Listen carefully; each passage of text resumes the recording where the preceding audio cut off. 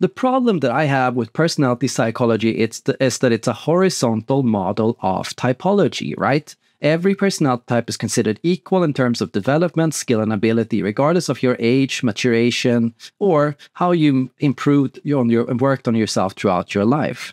So here we see all the 16 personality types. All of them are in the middle. None is better or worse than others. None has achieved a higher level of growth or a lower level of growth. They're all the same. In a horizontal model, we can't advise people on how to improve or grow, right? So if we're all equal, there is no better or worse, and everyone's equal. That makes personal growth impossible. So when I started studying positive psychology, like Mihaly Csikszentmihalyi and the theory of flow, and when I started moving towards Abraham Maslow's theories, my view of reality became greatly confronted. I started questioning these kinds of views of life. And I started especially questioning these kind of binary views of life. So imagine that we look at this INTJ.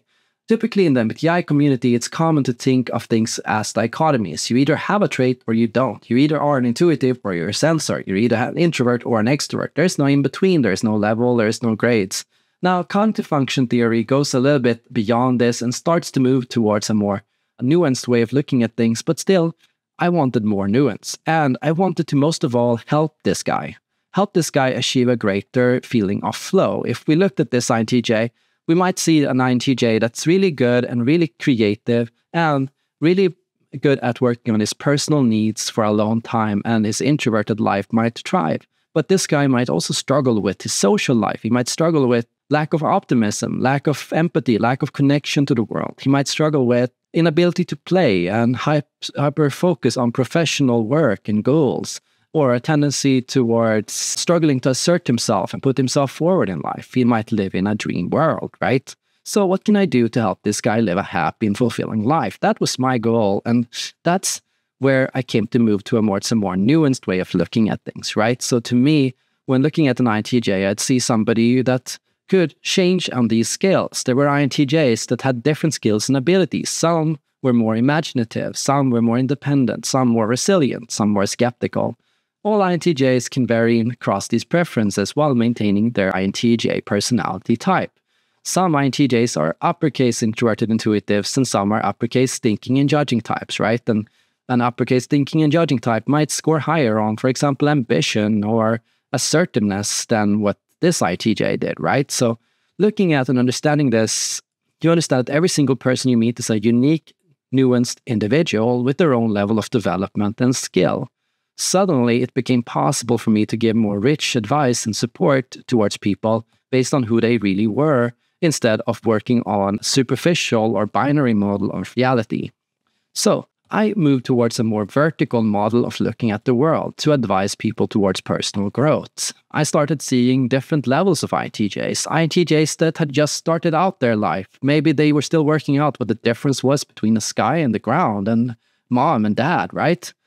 An INTJ can start out undifferentiated, meaning they have no grasp of their skills and abilities or who they are and what the difference is between them and other people, right? And they can gradually move towards a more differentiated understanding. This is me and that's the world, right? And over time, they might even come to become so differentiated that they develop a certain ability towards specialization, towards certain tasks and abilities. Now, this might put them in a situation where they realize that they have certain skills and abilities and certain weaknesses that they struggle with, and they might avoid or overcompensate for these weaknesses, and they therefore might want to move towards integration, learning to become aware of your weaknesses and problems so that you can overcome them or account for them to whatever extent is possible, right? And on top of that, once you've become integrated, you want to move towards actualization, right? So what you're really doing is you're becoming a full person instead of a limited person, because when you attach to a personality or a certain way of being, you can become very limited. You might tell yourself, well, I'm a person that doesn't want to be around people, so I will isolate myself and live lonely and be alone for the rest of my life. Or you might say, I'm a person that prefers creative tasks and hate practical tasks, so I will avoid anything practical that comes to my way and just live in my head and in my dreams and my theories, right?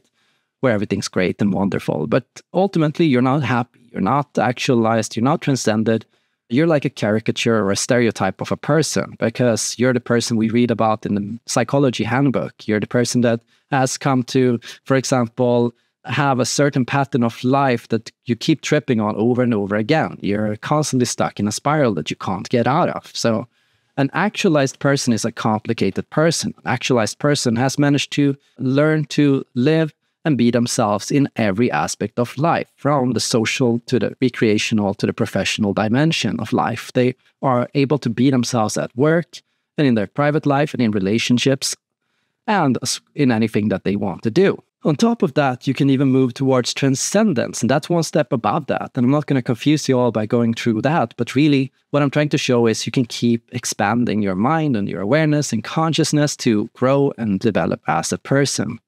So I came to move towards vertical theories of development, and I came to reject these horizontal models of development because I realized their limitation when trying to be a good coach. I have people come to me for coaching every week.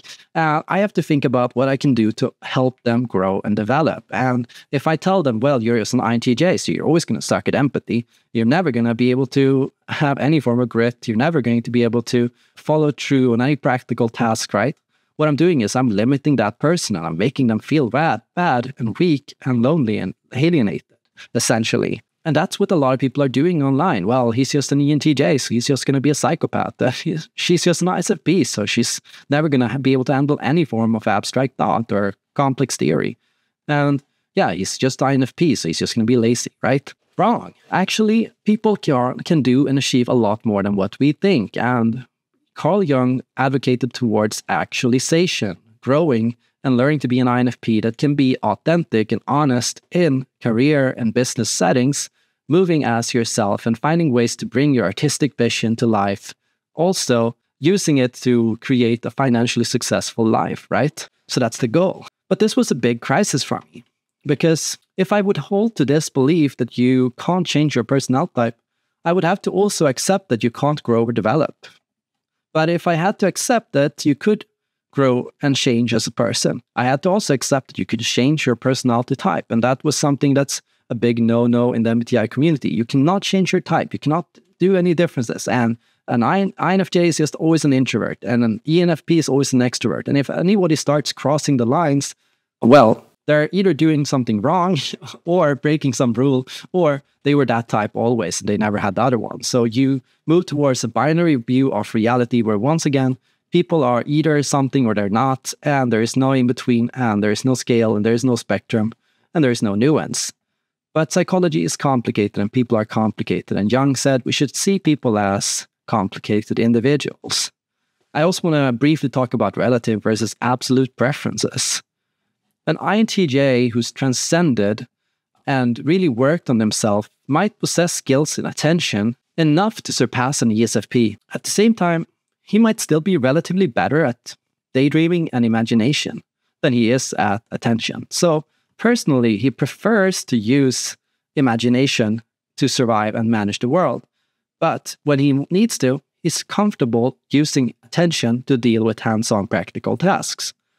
Similarly, when competing with an ESFP that hasn't worked on or developed themselves, can even compete with or outcompete an ESFP in these skills and abilities. So we have to understand that relatively he might still have a preference, but on an absolute or objective scale, he might still be better at the task or activity than an ESFP. So if we look at this scale, for example, we might see an INTJ that can outcompete an ESFP in teamwork and optimism-related skills because he's worked on that and he knows how to do it. His 2.5 in optimism is actually a 12 when compared to the rest of the population. And his imagination is not just 17.5 in this scale. It's probably 100, right? So way superior to a lot of people out there, right? Similarly, you might be an ESFP that has come to develop their imagination and their daydreaming to surpass that of an undeveloped INTJ, right? So that's what I'm trying to say, that there can be relative differences and objective differences. So my view of the MBTI has come to challenge itself and become more developed over time. And that's led to me starting to feel like I lost faith in personality psychology. But over time, I came to regain faith in personality psychology as I found a healthier way to do it, a way that felt more in line with modern psychology, with the insights of Abraham Maslow and Alfred Adler, and of different theories out there, essentially. And you can learn about all these things on my Patreon page, patreon.com/Erik Thor. On patreon.com/Erik Thor, I challenge everyone with quizzes, exercises, and tasks, and special videos where you learn to grow and develop and improve and work on yourself so that you can move towards actualization. And what's actualization? It's finding your purpose, how you can uniquely contribute to the world, your unique role in the world. And your role in the world is not to be a TJ. I promise you this. Your role is to be you, whatever that means. No other person has that role, has that purpose. No person in the world has the exact same person as another, has the exact same purpose as another person. Essentially, you're unique and you got something you got to do in the world that only you can do. What's that? Thank you so much for watching, and see you all in the next video.